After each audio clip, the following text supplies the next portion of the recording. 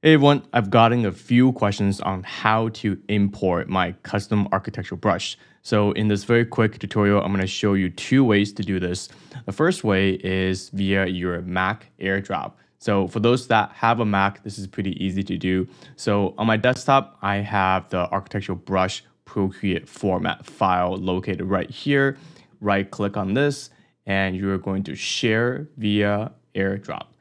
And this is going to prompt me as a user. So I'm gonna click Henry's iPad right here, and now in Procreate, it's going to prompt AirDrop open with either Procreate or files. You want to open this with Procreate by clicking right here. And now if you click on the brush setting, you are going to see this imported category under the imported. So this is going to have the felt pen, the marker, and the watercolor.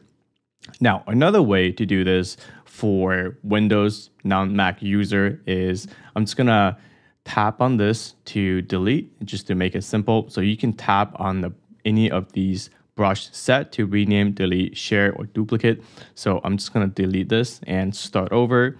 So again, this process will involve clicking on the plus icon right here and go to the import tab, click on that.